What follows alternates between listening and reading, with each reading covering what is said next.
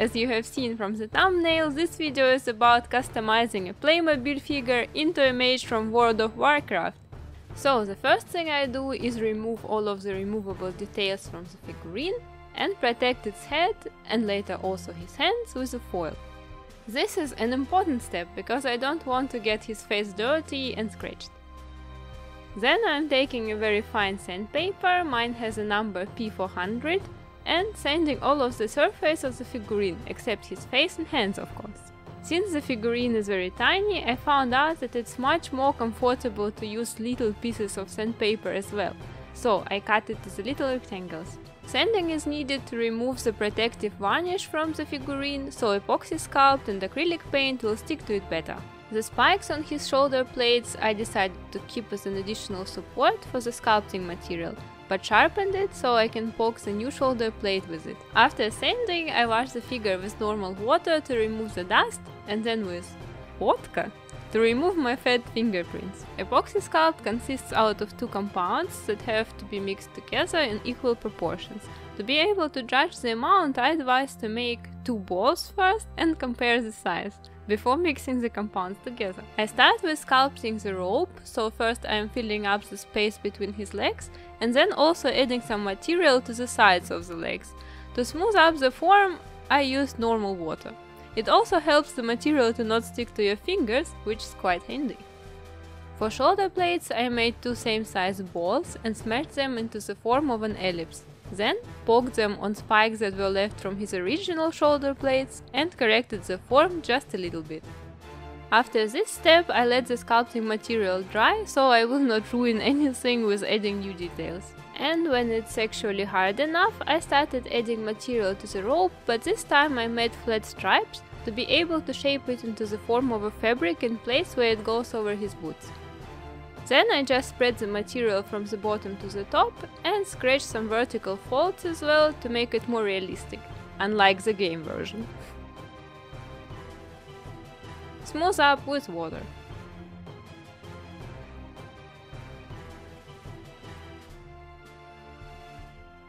For the belt I made a long sausage, pressed it with my fingers to make it flat and just rolled it around his waist.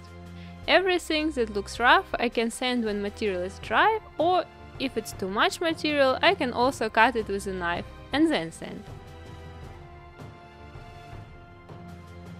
The mage set has a hood, but the figurine has a hole in his head, so I took his hair and made a cape out of it.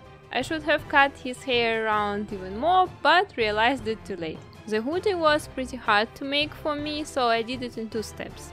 First I made the most important, frontal part of it. I sculpted a flat stripe and shaped it around his head like a hoodie. I had to keep in mind not just creating the right shape, but also keep his face clean and leave a gap between the hood and shoulder plates to keep arms articulated. When it looks acceptable, I let this little part dry, so the form will be secured and can also be used as a base for the rest of the hoodie. Meanwhile, I started making the staff of the guardian for him. For this, I customized a barbecue stick. To make the bird, I just needed to make a drop for the body and a ball for the head. When the body dried, I could add the feet and some more details to the staff. I don't really know how to call these things here, but the video makes it clear.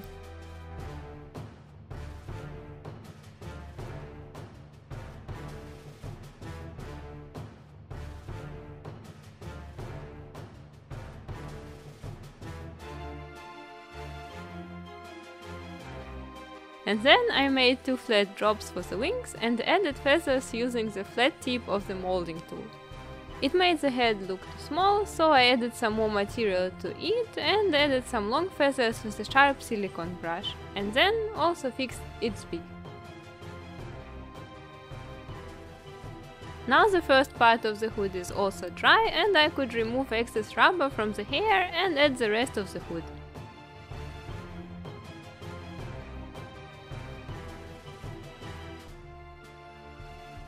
Somewhere at this point my camera died, but I still had some mixed material to use, so I made the horizontal gems on his shoulder plates off camera. It was very simple, I just made two little details which looked like bots and poked them on the spikes that looked out of his shoulders. The headband I added when the hoodie was already dry and also made a fold in the middle with a silicone brush. And afterwards started adding more details to the shoulder plates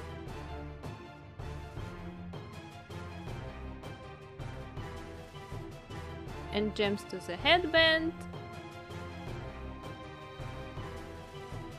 and gem for the belt. Now let's add the last parts to the stuff. First I made the handle. By the way, this was pretty handy because the barbecue stick is a bit too thin for the hand of the figurine, and by adding this element out of epoxy sculpt I could make it fit perfectly. And the last part to sculpt is this metal ending. The circle around it I added when everything dried again, because I actually ruined the handle by sculpting the metal part and had to repair it. Each time I tried to work faster, I regret it. And back to our dude. As usual, first I sand all of the freshly dried parts to make them perfect, and also looked for the parts that needed correction. This time I decided to add some more material to the gems and spikes on his shoulder plates, because comparing to the original art, the proportions were a bit off.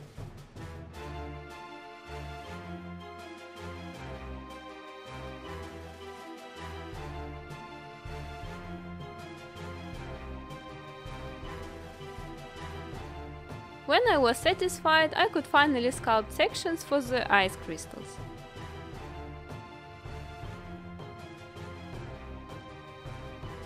To place them symmetrical, I made a sketch with a pencil and used it as a guideline. Spoiler alarm!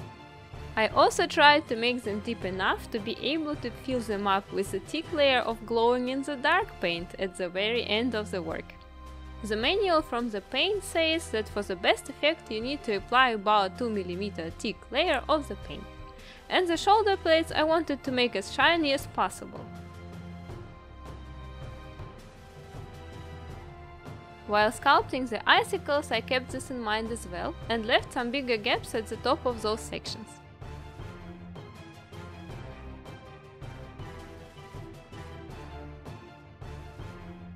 I didn't notice at the beginning, but here also have some gems at the back side of the belt, so now I added them to my figurine as well.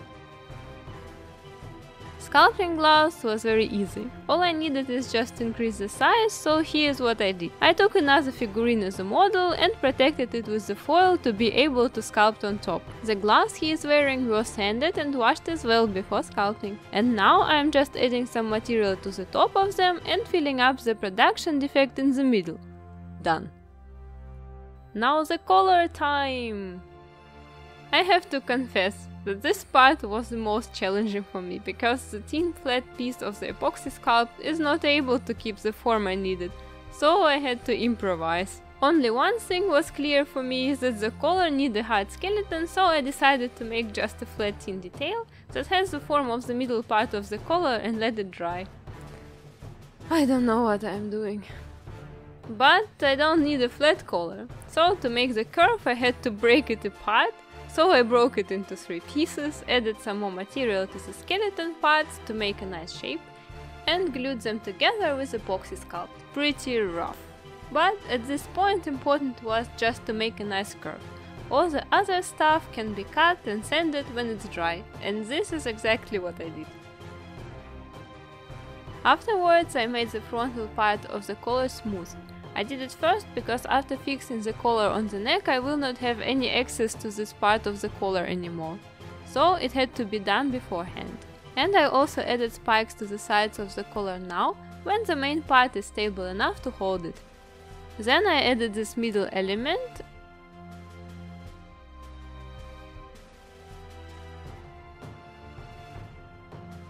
and gave some rough filler to the back of the collar. As I mentioned before, at this step just the frontal part had top priority. And now when this stuff dried, I sanded it and fixed the collar to the neck and partly to the head.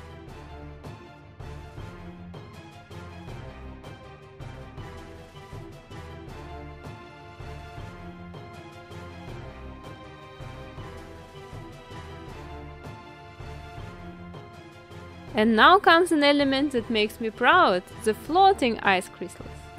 To achieve this effect, I decided to connect the crystals together with wires and glue and then fix the constructions on the middle crystal from the shoulder plate.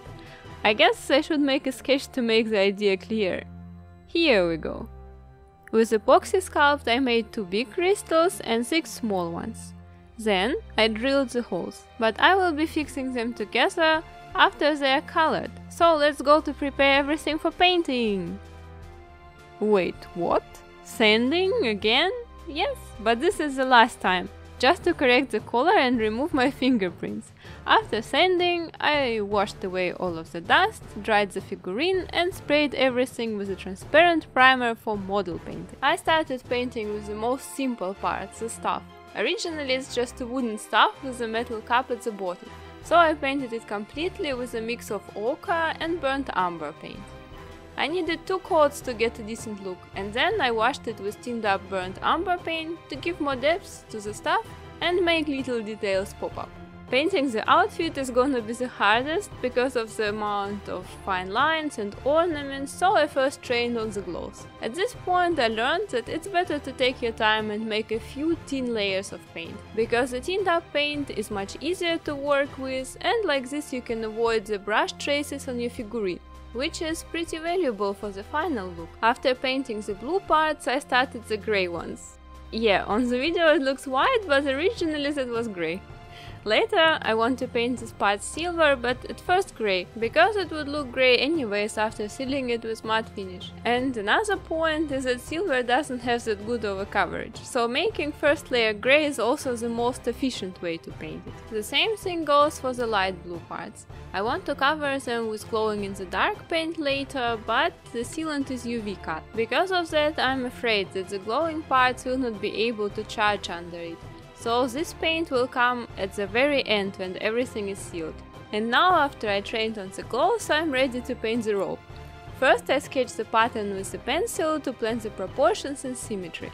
I still managed to make a couple of mistakes, but solved them with paint. Again starting with blue. I didn't paint the base with one color to make it even, so I had to make some more layers of blue. An interesting thing is that any paint will get a better coverage if you add some white in there. It will not really hurt the color, but the paint will lay much better. You see, for blue I needed like 3 layers, and grey and light blue takes just 1. Big amount of white just makes it.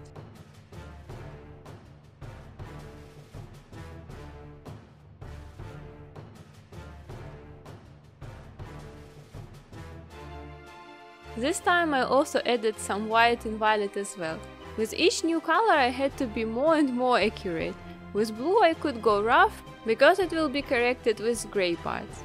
With grey a bit more careful, just to not go too far over the blue.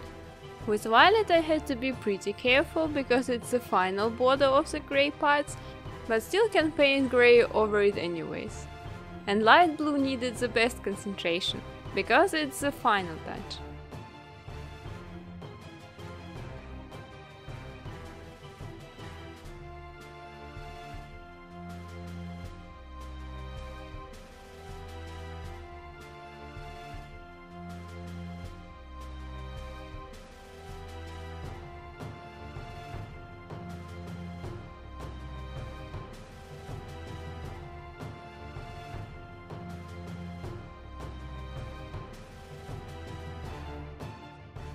When I am done with light blue, I dry brushed all of the gems and crystals with white to make them pop up and look a bit more realistic.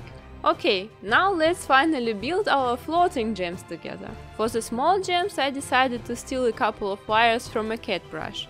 Those are thin, almost invisible, but also strong enough to hold gems straight. But the connection with the shoulder plate I will make with floral wire, because it has to hold all of the constructions and stability is a top priority here. All of the wires I fixed to gems with super glue and then could use those wires to hold the gems while painting. Oh, how convenient! And then building everything together.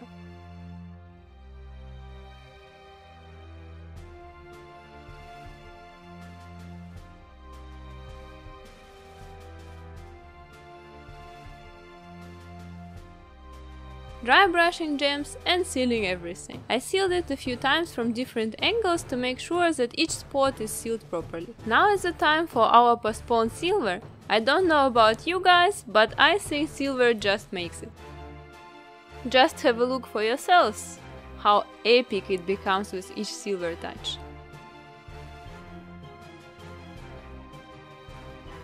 But this is not epic enough. The in-game armor glows and my armor has to glow as well. So it's glowing paint time! I was choosing the paint following feedbacks on Amazon and I'm not disappointed. So manual says, to get the best effect you need to make a 2mm layer of paint. That's why it's thick, but for small details you can thin it up with water. So for the large light blue spots I made the thickest layers possible and then adding even few more layers. Remember all of the gaps on shoulder plates that I was leaving for this purpose? So here it comes. But even parts without gaps have got a strong glow. If the size was large enough to place a thick layer of paint like those icicles for example, or gems on the headband and belt, and even the biggest parts on the rope.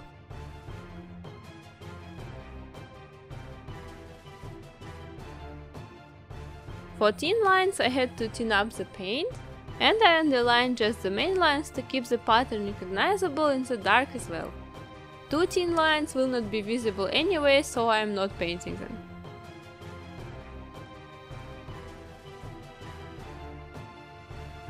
You thought that it's all? But the stuff also needs a final touch.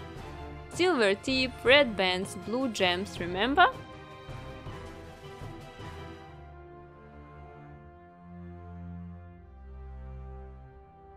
Okay, now it's done. Let's put everything together and go to the dark room to test our glowing effect. Do you like it? Then subscribe to the Nerdy Capybara, it's free! Here I am always testing new materials and techniques, challenging myself to find new solutions, and I am always happy if you have any project ideas to share with me or any critique for me to make my videos better. Thank you!